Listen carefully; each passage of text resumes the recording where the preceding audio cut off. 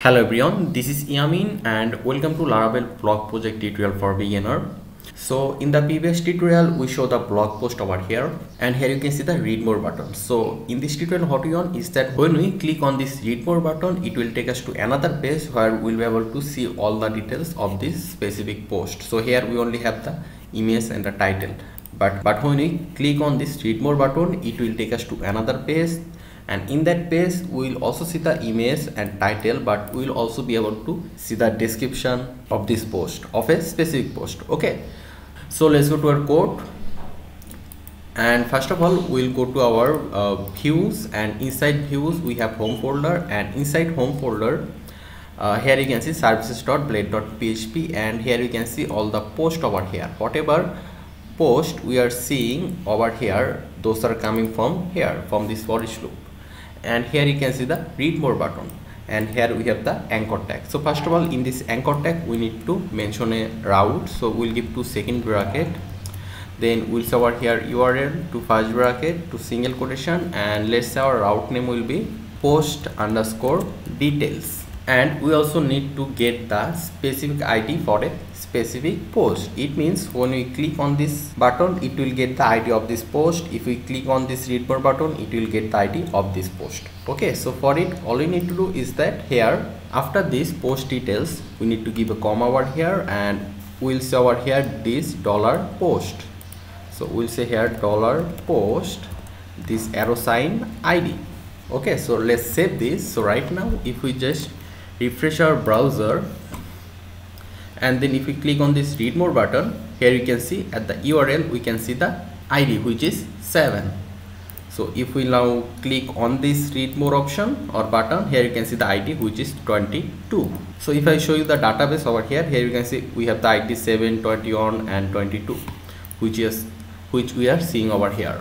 Okay, so right now we need to go to our web.php and create the route. So let's go back to our code, and we'll go to routes, then web.php, and let's just directly go down, and over here let me just copy this route, Ctrl C, and I'll paste it over here.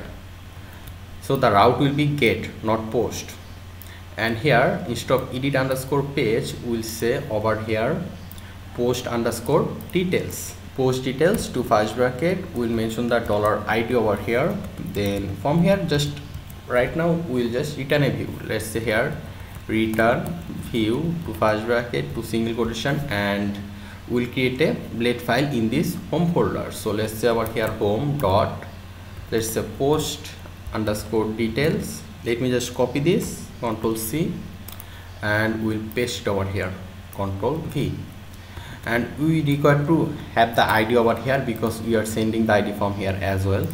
So here we'll use the home controller, not admin controller. We say here home controller, and we need to mention the class name. Let's say the class name will be post underscore details, the same thing. So let's save this. So right now we'll go to our home controller and create this function. So let's go to our app, http controller and home controller.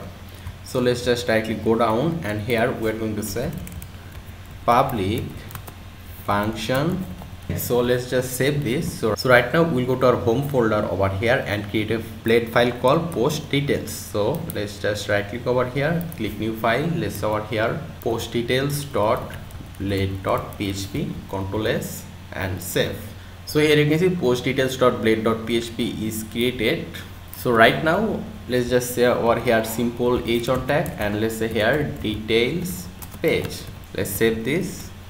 So right now what will happen is that whenever we click on this read more button, it will go to our web.php and call this function in the home controller, and our home controller will return this view post details, which is this one.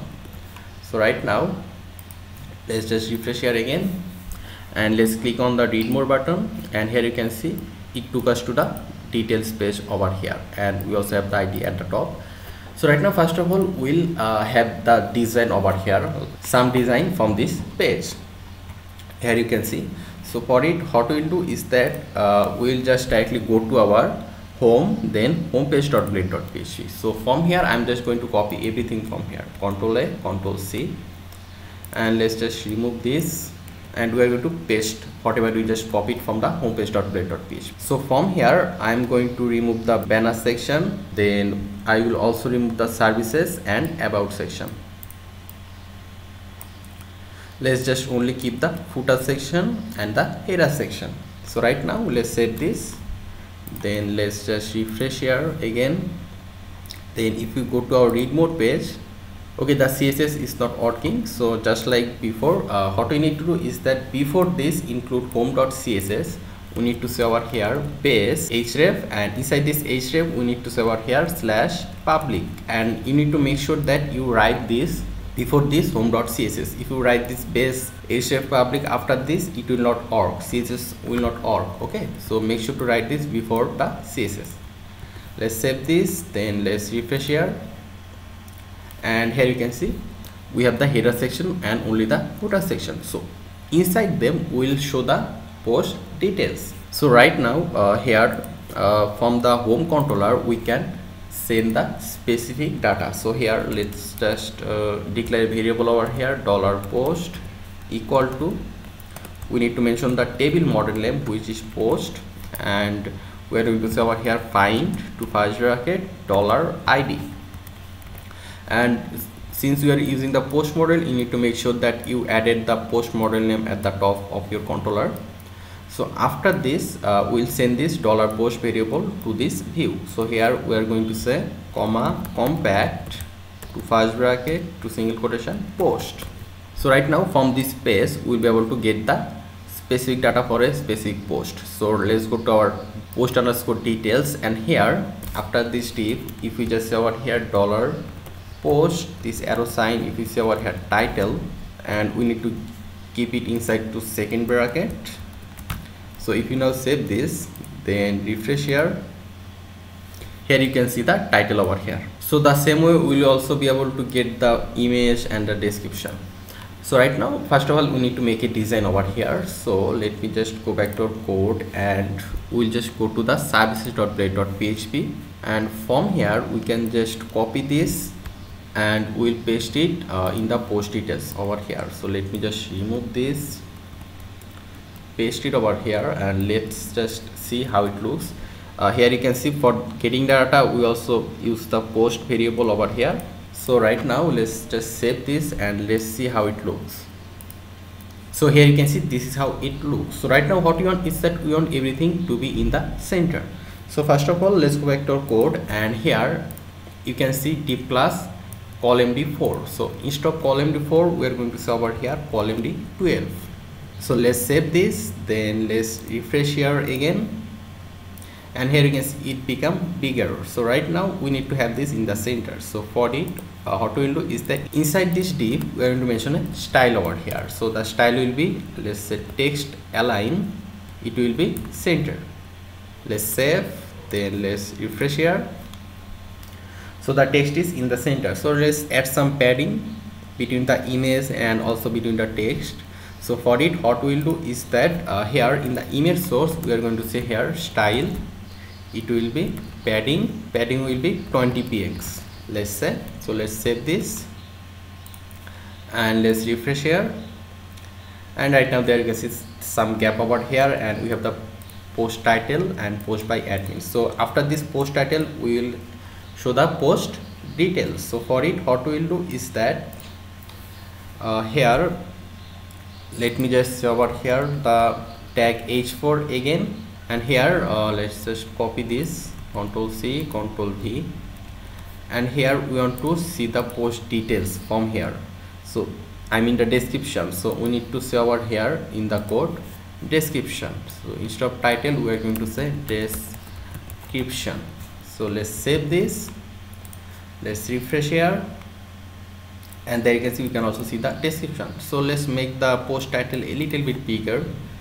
So instead of h3 we are going to say our h4, we will say h3, and we can also make it bold as well, post title like this. Save this, then refresh here. Okay, so we can see the post title and the post description and post by admin, but we do not require any read mode button over here right now, so we can just remove the read mode button. So we'll just remove this from here. Save, then refresh.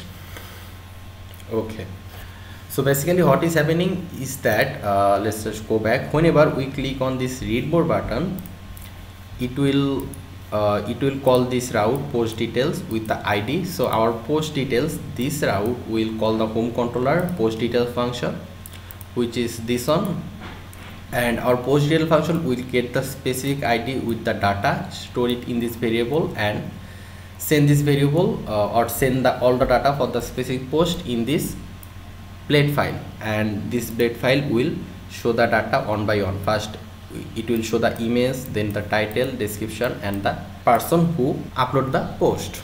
So right now I think it is fine. So over here, and one more thing I want to mention that in the previous tutorial here you can see the image height and length was different. So I just add this in the services.blade.php. I just add this style in the image. Here you can see margin bottom 20px, height 200, and width 300px. So it make all the image height and width same with some gap at the bottom over here. Okay, so we are able to successfully do this. So right now let's try to log in and see if everything works properly or not. So we'll just try to log in from here. So let's go to the user@gmail.com. let's keep the password, let's click login, and here you can see currently we are logged in. And right now if we just click on this read more button, here you can see we are still able to see the post properly, but the image height and length changed. So for it, what we can do is that here in the post details, in the style, we are going to mention the height. It will be, let's say, 300px, and width it will be 450px. Save this, refresh here. Okay, image become a little bit smaller, so let's just change it a little bit. So here height will be, let's say, 400, and width will be 550px. Save this, then refresh here, and we are going to say margin auto for this image. So here inside this style we are going to say margin, it will be auto, so it will make the image center. Let's refresh here, and there you can see. So let's just log out from here. So let's just go back and let's just log out from here, and if we click on the read more button, we can see the same height and width for the post.